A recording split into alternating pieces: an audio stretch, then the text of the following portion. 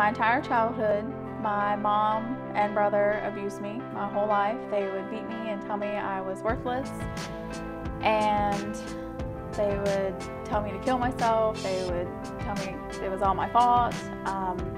And I tried several times, and then I would even beg God to just kill me because I hated living. Like, if I'm gonna be beat, I'd rather just be dead.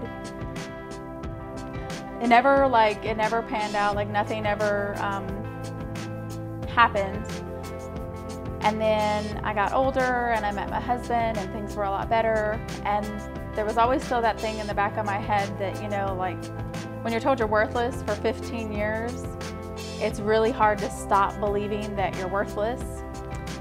And so even though I have this wonderful husband and wonderful daughter and wonderful life, I still feel like I didn't deserve it, like that it wasn't good, like I wasn't good enough to be a part of what they were.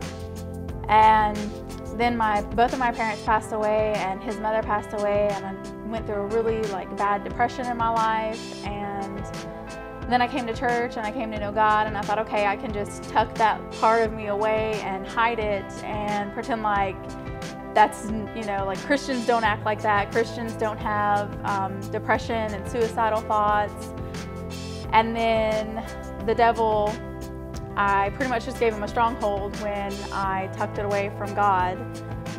And it just smacked me in the face one night. And I went to Pastor Donna and we prayed about it. And I just kept telling her, I very vividly could see myself just dead. Like, my family better off without me. And I knew that that's, you know, that God has something so much bigger for me, but it's so hard to break out of that in your mind. And so I prayed with her and I felt better, but I didn't feel free. And the next morning I got up and I was almost talking myself out of going to Monday night prayer.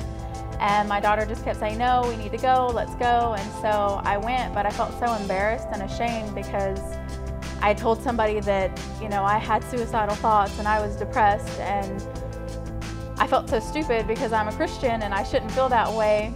And I felt like God was calling me to just get up and say it. Like, if I wanted to be free from it, then I needed to tell everyone. Like, instead of hiding it back like I'd done for years, I needed to tell everybody.